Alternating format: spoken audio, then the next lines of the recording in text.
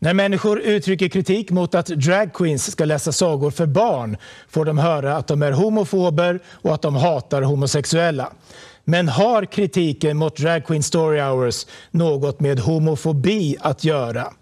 Om detta ska jag tala med Robert Wallace som är en av företrädarna för den amerikanska gayrörelsen Gays Against Groomers. Och vi har nu med oss Robert på länk från Arizona.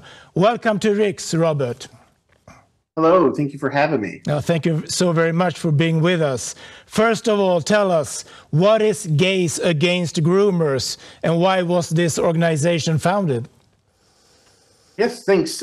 Gays Against Groomers was founded in order to combat what is happening in the name of LGBTQIA plus inclusiveness, which is to say that our community, the narrative has been hijacked by people who want to take the inclusive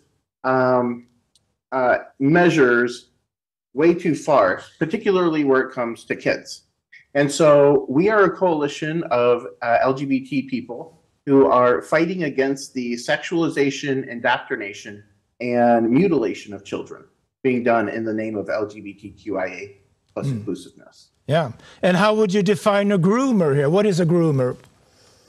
Well, there's a few ways to define a groomer. First and foremost, we're talking about people who are grooming children to be potentially molested or sexualized for those purposes.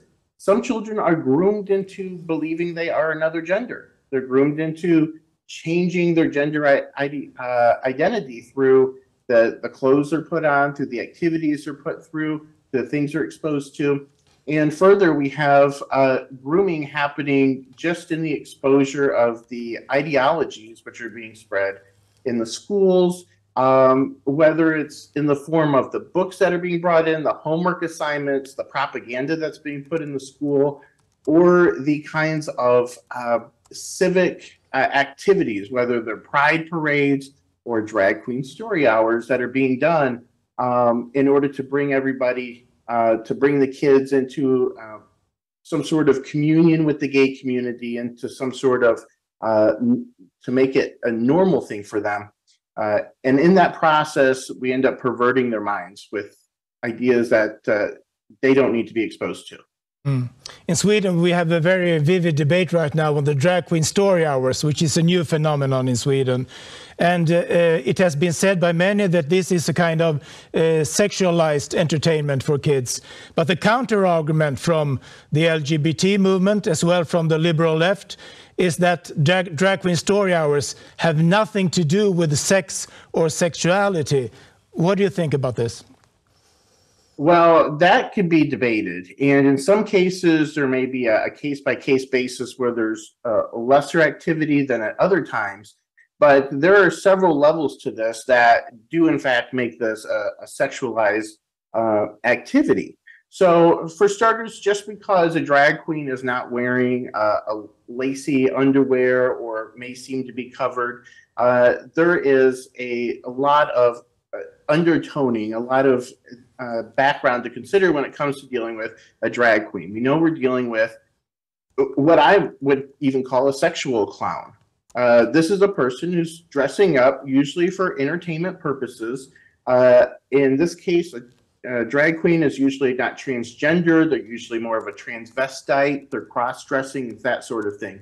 So there is that sort of gender confusion.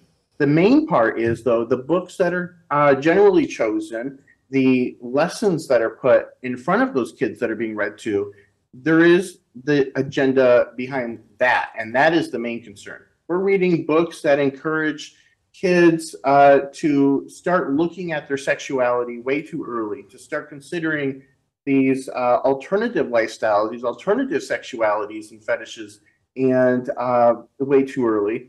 And we're normalizing a lot of what used to be considered somewhat abnormal behavior.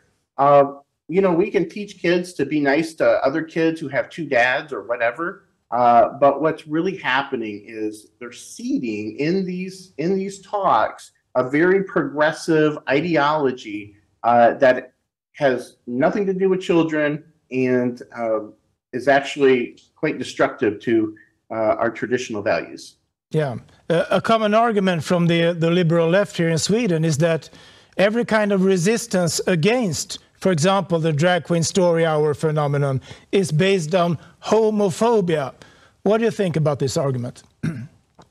Well, it's pretty clear that as soon as anybody stands against a LGBTQ person who's trying to do whatever their activism is, the first thing that's going to happen is you're going to have that card thrown. You're going to have names called, you're a homophobe, you're a transphobe, etc. And I think the problem is that we have these activist types who so closely identify with their sexuality that they think that everything is about that. They can't even fathom that perhaps they might be doing something inappropriate by societal standards. They can't even fathom that. It has to be about my sexuality. You have to be hating me for being gay. And I think the problem with that is what you're saying, or what these people are saying, is all gays are equal to the most progressive ideologies and agendas that are being pushed by the community right now. And again, I put it in quotes because they have been hijacked. But for the most part, most gay, lesbian, bisexual, transgender people do not have it on their mind to do what these activists are doing in the name of the LGBTQIA community. And so we do have those individuals who are doing that, making extremist statements, slandering people in order to scare people into silence. And we have to stand against that. We have to let that go right through our ears, because everybody who's paying attention knows it's not that. And saying it doesn't make it true. Yeah, I think you have mentioned it, but you're also engaged in a work against gender-affirming care. Could you explain this a little bit? Yeah, well, we have a problem when a child, especially with all the propaganda coming from every direction, who may come to consider for a second, maybe I'm the other gender, will immediately be taken out by authority figures or people within the school and encouraged to continue down that line. So they'll be told, well, maybe you are a girl. Let's start some transitionary activities. Let's look at these things, and we don't have to tell your parents about it at all.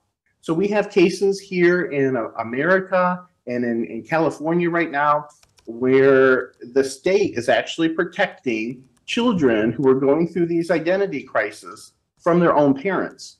And so that means that these kids are not going to be able to get sound advice from the people who raise them and love them. Instead, activist types are going to help them walk down a path that there's really not much return from.